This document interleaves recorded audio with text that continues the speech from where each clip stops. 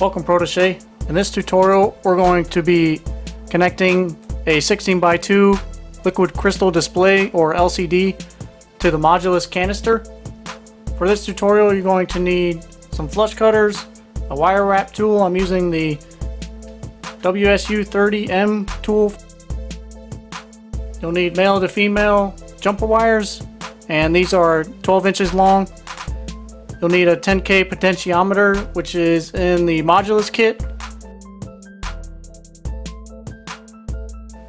You'll need a 220 ohm resistor to limit the current to the LED backlight that's on the character display. You'll need 30 gauge wire. I have red, white, and black. You also need a soldering iron and solder. Now on the 16x2 character display, this male header does not come soldered on. So once you get your display, you'll have to do that yourself. First we're going to start with the easy pins first. So the LCD has 16 pins. And first we're going to wire the pin 1 to ground, pin 2 to +5 volts, pin 5, which is the read-write pin, to ground, and the cathode, which is pin 16, to ground. I'm going to use black wire for ground. Use the wire wrap tool to strip off some of the insulation. I usually strip off about a ½ inch.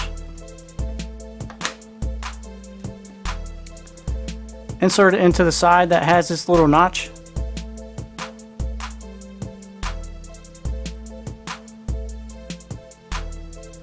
And push it all the way through until the insulation hits that edge there.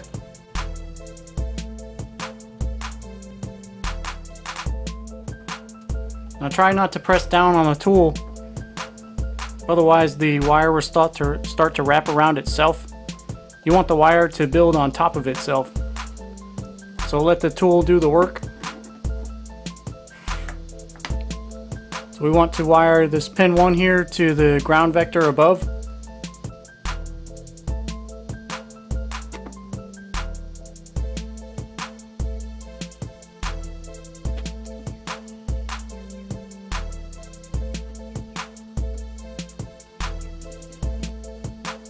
So we have pin 1 wired to ground.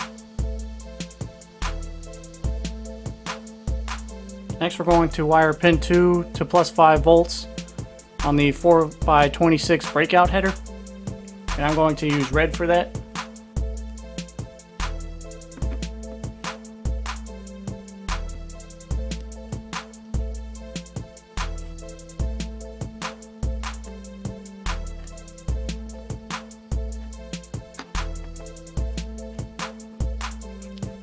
And if we look at the user guide for the FuelCan, there's a pinout diagram for the 4x26 connector, and the +5 volt rail is on column 20.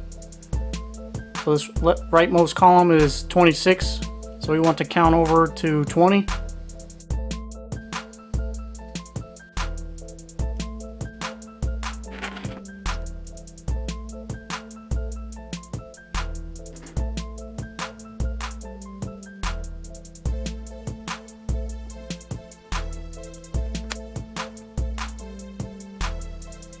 Now we have +5 volts wired. Next we're going to wire pin 5, which is the read-write pin, to ground. And the reason why we can do that is because we're only going to be writing to the LCD, not reading from it, so we can just tie that to ground.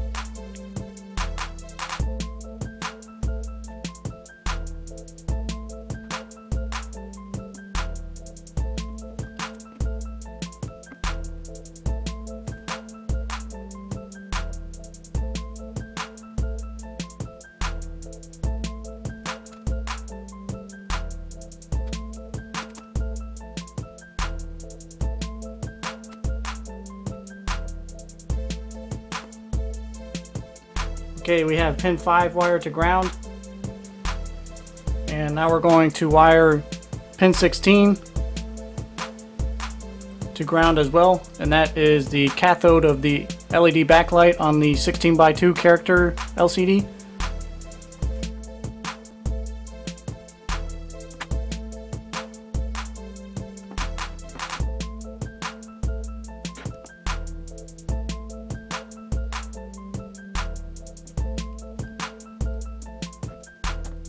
Next we're going to solder the 10K potentiometer and the 220 ohm resistor.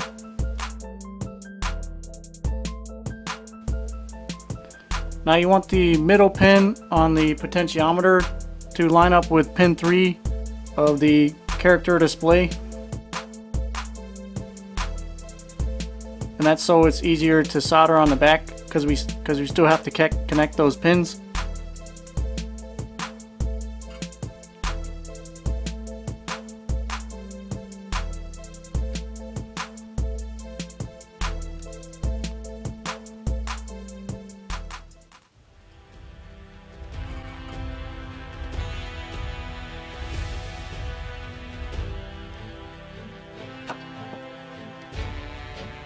Once you have the potentiometer soldered on, then we can solder on the 220 ohm resistor.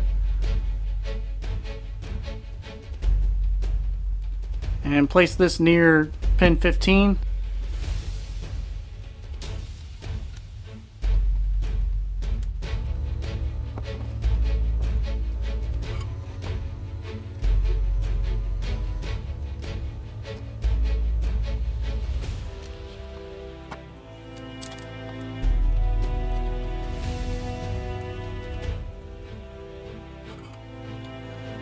Once we have the potentiometer and the resistor soldered on, then we have to flip the board over and bridge these connections, the middle pin of the potentiometer to pin 3 of the LCD and the pin of the resistor that is closest to pin 15.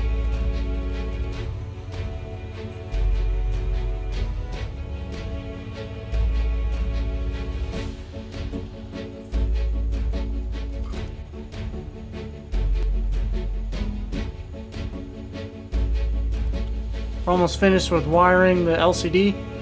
Next we can trim off a little bit of these tails that are from the resistor, and make sure you leave enough so you can still wire wrap to those pins.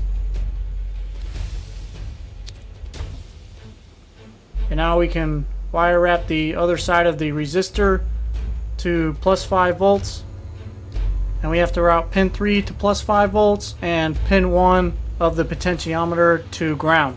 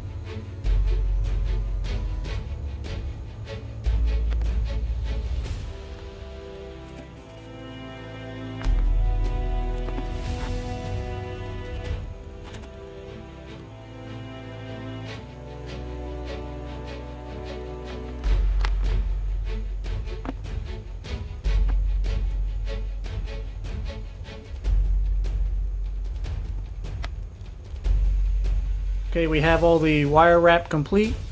So now the last thing to do is just attach the female to male jumpers and plug in the LCD.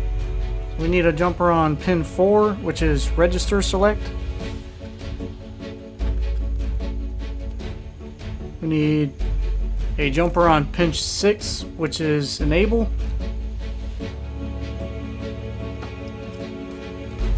And the last 4 jumpers will be used for the data lines, and we're only using 4-bit mode, which uses D4 to D7, and these are on pins 11 to 14.